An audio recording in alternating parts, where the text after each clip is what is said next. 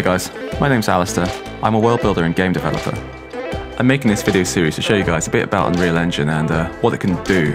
It's incredibly powerful and it's probably one of the most interesting tools out there at the moment. It's really changing the way we make games and make spaces, and it's starting to get used quite widely across other industries as well. So I've designed a house. We're going to build it out over the next few episodes, and during that process we're going to really get thinking about design as well as a little bit of kind of interesting 3D technique inside Unreal Engine.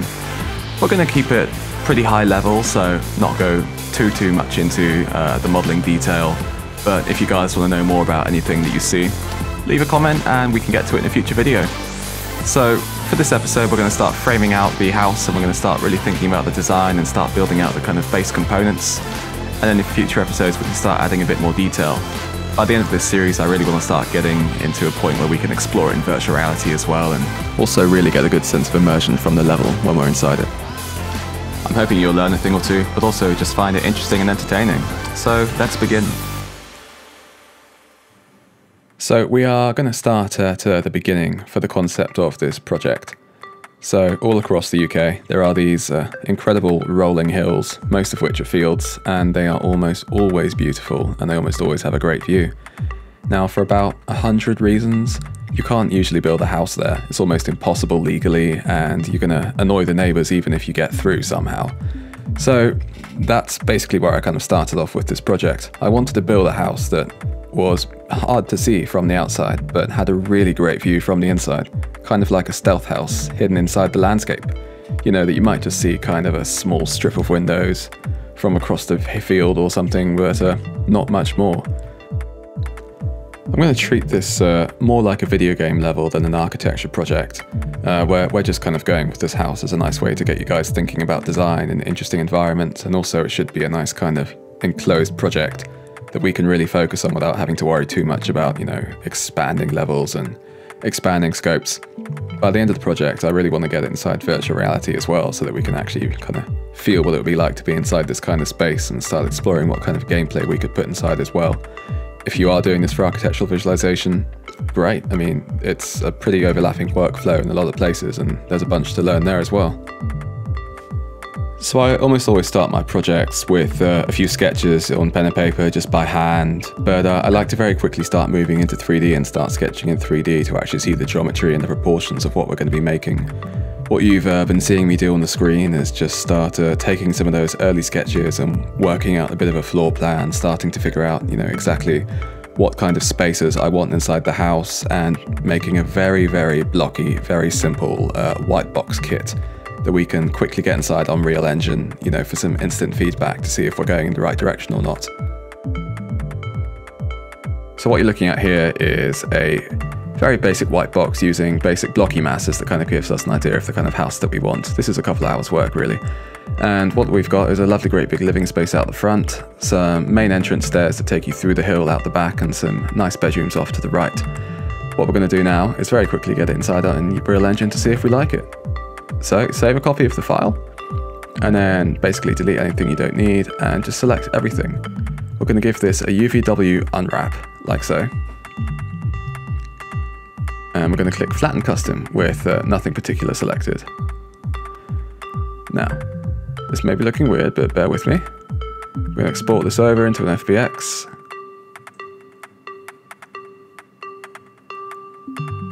There we are, and that's it from the 3ds Max side. Now, over inside Unreal Engine, you're just going to want to make a new folder, call it whatever you want, it doesn't matter, this is just for a white box, and import that model we just made. Very quickly check generate light maps there, and that's it. Just import it right in. You should get it all as you know, all the various pieces. It doesn't need to be combined at this stage. And we're going to drag it in. It'll take just a second.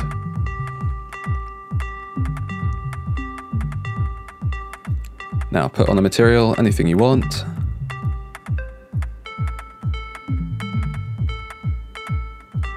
And that's it. We've got the model in very quickly. Now just click build lighting once you've got some collision on anything that you need, and that should be a really fast way of getting your white boxing into Unreal Engine just so that you can see, whether or not you like it. You could build the entire thing in UE4 if you want, but getting to do this inside 3ds Max let us set out the kind of geometry we wanted for modular parts in the future. That's why I do it in Max instead of UE4. There we are. Lighting's built. That was really fast. Now after a small amount of tweaking, we're going to hop inside to virtual reality and we're going to start exploring to see if we like the space or not. So we're going to start in the outdoor area. I've carved a pool out of the hill that lets you feel like you're really outside and not kind of, underground. And from what I recall being inside virtual reality, yeah, the proportions were about right. The pool was maybe a little bit short, but overall it was okay. Now we're going to carry on through. This is the main living space. We're going to combine the kitchen, the dining area, and the living area, which we've kind of sunk down a little bit. And just out the back here, this is going to be, basically some support spaces, things like, laundry, utilities, etc. I wanted this room here to be an office, and you can see out the back I've carved, a kind of cutout in the hill that's going to bring some light into the back of the house, so we don't just have one frontage. And again, the size was about right. I've built this all on, a 2 meter by 2 meter grid. So it's, really kind of straightforward to work with, and it means that all the parts we make can be used in multiple places. So let's move on through some of the rest of the house. You can see here, this would be the stairs coming down from the hill, kind of taking you in. And it's pretty dark at the moment. Yeah, I don't think I'm convinced. From what I remember, I think that area needed some work. I quite like the living area though, being sunk down a tiny bit. That was quite nice. The way at the moment you reach the bedrooms is through this corridor that kind of separates you off from the rest of the house. And again, it was a bit dark. I think the spare bedrooms having a frontage that faces out the back is fine personally, especially if you kind of plant up that wall. I think that'll be fine. But this area of the house is way too dark, so we're going to have to do something about that. And this would be the master bedroom in a house situation, or, just another room if this was a level. And again, it's got frontages out the front and back, or windows out the front and back. This will be a really nice kind of space, and, you can tell all kinds of stories here, or build out some really good levels. And again, just as a piece of design, I think it would work really interestingly. So this should be quite cool to explore in virtual reality when we get that far. But yeah, for a first VR pass, this wasn't bad. I think I like it, but it needs a bit of work. Let's move on forward with some more modeling and start refining some things and fixing some things. So my next task was to start turning the white box into a set of modular parts that we can start sketching throughout the level. They're fairly low poly, but they are proper pieces of architecture now, not just boxes. So I've rounded off edges, I've built out doors and details, I've built out cornices and skirtings out the top and some arches. And it's now starting to kind of, cross the threshold from being a very simple white box into being a set of parts that will eventually become an environment kit. I've done so far most of the house on the inside in a modular way so that all the pieces can be used in different situations, and you can make a variety of rooms, both inside this level and outside. And then beyond that, I've started to do a very kind of custom set of modeling for the outside, because I wanted it to be quite special and have quite a lot of detail. I didn't model and design everything at the same time. It kind of all happened in a sequence where I'd focus on some bits and then return to others and flesh them out to the same level of detail. You can see here, this is for the back area where we've cut out some of the earth to bring a bit more light into the back of the house. And for this area we did some custom texturing. For most of the house we're using tiled textures, both for memory, for performance, and also just because it's fast and it's good these days. But for a few assets we did want to do some custom texturing to really kind of get that sense of dirt and grime, especially on the exterior assets. So you can see here we're layering up dirt after having baked up all the maps. We're just basically doing a nice dirty concrete that will later have plants in it. Should look pretty good. So for a lot of the areas that we're using tiled textures, in the exterior especially, I wanted them to look really realistic, more than you typically get with tiled textures. And I didn't want to use vertex painting because it would really increase the poly count for all the meshes. So I messed around with painting custom dirt on a lot of the exterior parts in a third UV channel. So you have 3 usually, one for the texture tiling, one for the light mapping, and now for a lot of the assets we've got a third. And what that lets us do is basically lay over dirt inside Unreal Engine to, get a really nice sense of weatheredness for all of our parts, like they've been rained on and worn down over the years. And with that done, we are in a pretty good place to start bringing things into Unreal Engine. We've got a nice model now, the exterior is pretty well detailed, and the interior is full of great modular parts that we can start to really frame out a nice sense of space. You can see inside there I've replaced a lot of the original blocky parts with fairly detailed architectural meshes of doors, ceilings, columns, beams. And if you guys want to know anything more about the detailed modelling of them, again, ask in the comments and we can do it in a future video. I've really opened up the top there where we had that dark cave entrance, and it now brings a lot of light down into the space, which is really what this house is all about. And yeah, it's a pretty good framework to begin with. So from here, we're going to start putting things into Unreal Engine. Typically, I bring things in piece by piece to make sure they're all working well, and then I'll do a detailed build, which we are going to do now.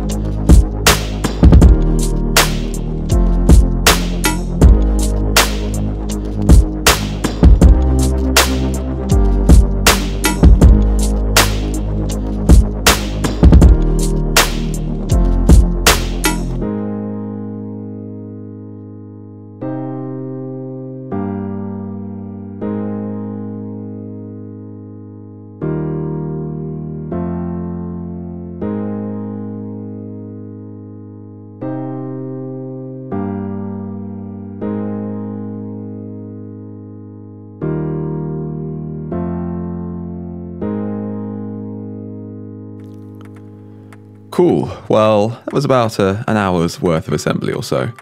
I'd prototyped out the level a couple of times in Unreal before, you know, not necessarily combining all the parts, but just making sure that they worked okay with the lighting But I like to do a fresh build with everything, so I've got a kind of final level of control and polish, and I know things are going to be production ready. You can see me now just starting to adjust a bit of lighting for a quick light build, which we should go for any second. There we go. Really just a very fast one, and on first glance it's a little dark inside, but we can fix that up with you know, some tweaks to the lighting setup. I think though that overall when you come outside and you look at the house from, you know, our placeholder hill, it looks alright. It is a strip in the landscape, and I think that's a good starting point. Now obviously in the videos to come, we're really going to push this forward. We're going to get the landscape working, we're going to start looking at some furniture for the house and some lighting, and I think there are some materials that we're going to have to tweak, and some of the design elements I think we could make another pass on, but this is starting to look pretty fun, and I'm getting pretty excited. But yeah, for now, let's jump inside virtual reality again and see how things have improved. So we've started at the top of the house. I wanted to come in how you'd come in the real world or in the game world, and start at the entrance at the top of the landscape and then kind of move on down into the actual house. The landscape obviously needs work, but I think the architecture's working quite well here. I think the opened up entrance area, you know, which now has a lot more light, I'm really happy with. It still gives you that great sense of compression down into the landscape, but now it brings a lot of light with it, and you really kind of, you know, feel like you're going on a journey, leaving the open sky and then coming down into the house. As soon as you get in, the view is recontextualized out inside the living area, and I think that's really nice. Not entirely happy with that concrete, but we can play with that. I might try and make it a bit more sci-fi. Yeah, I think this living area is, on paper, it's really big for real life houses, but it's not larger than life. It actually feels quite controlled, and I was really happy with that. A lot of the time in game design, you have to make the spaces bigger than you would in the real world to fit gameplay elements, whether it's third-person characters and faraway cameras, or whether it's you know, just a kind of sense of scale and movement. But in VR, you can get away with doing it one-to-one, and it's actually really nice to kind of see how that would work, and you know, feel an accurate sense of space. If I was doing this for another type of game, just scale the whole thing up a little bit, you'd be fine. I think this front area and the pool area works quite nicely. I might tweak the dirt a tiny bit, but the scale of it is really nice. The pool itself looks great. It's a great scale, it's plenty deep.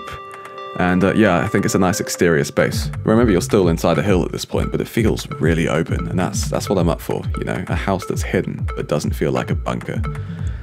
These doors, I got the proportions wrong, and I'm not completely sold on the design, as you can see there. I think I'm going to make another pass at those at some point, but I think this office in general is a nice scale. I think it's bringing plenty of light into the space, and yeah, it's a good start.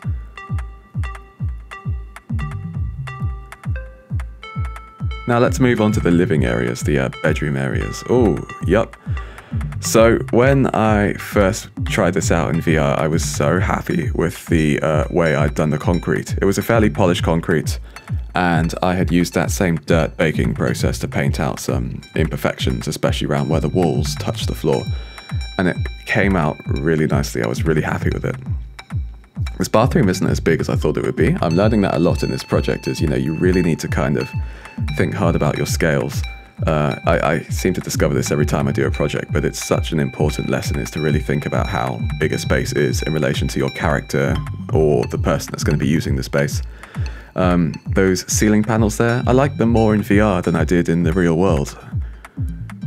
Oh, okay, yep, I remember this space being really, really nice to enter. It brought a lot of light back in, you know, after a slightly darker corridor, which was lovely, and I think the view's going to be fantastic when we do a bit of landscaping. As a bedroom, it's huge, and it's got a lot of potential. As a space for game design and gameplay, again, it's plenty big. So yeah, I'm really happy with that. Same for the bathroom, brings plenty of light in, and yeah, it should be pretty good. So far, my favourite part of this project has been this little corridor here, just the way it brings light into an otherwise dark space. I was quite happy with that. It's no longer too dark, it's now a kind of controlled darkness, which can contrast the brightness of the rest of the house. And yeah, I think that's a great first pass. I think there's you know, plenty we can still do, which we'll do in future episodes, but yeah, this has been a good little trip into VR. Right, well, that was the first episode. I've enjoyed this process so much so far. I love designing interesting interior spaces, and it's been a really great challenge to kind of get a good sense of scale and a good kind of, sense of lighting. I've enjoyed the design challenge and I've enjoyed the brief so far, but there is a lot to go, I reckon. As I say, I want to make this house quite sci-fi, so it's not going to be overly realistic. I want a lot of kind of glowing neon and interesting furniture, and I think when we start bringing in that kind of level of detail, it's going to get quite interesting. Obviously, there's still a lot to do and a lot to patch up, but this has been an enjoyable process so far, and I've also really enjoyed making the video. It's been an experiment in finding a good way to kind of share world building with you guys. Anything you liked and you thought worked, let me know. Anything you'd like to see kind of tweaked and adjusted, leave a comment as well. This is an experiment, and it's a process of kind of figuring out a nice way to share this all with you guys, so please do let me know what you thought worked.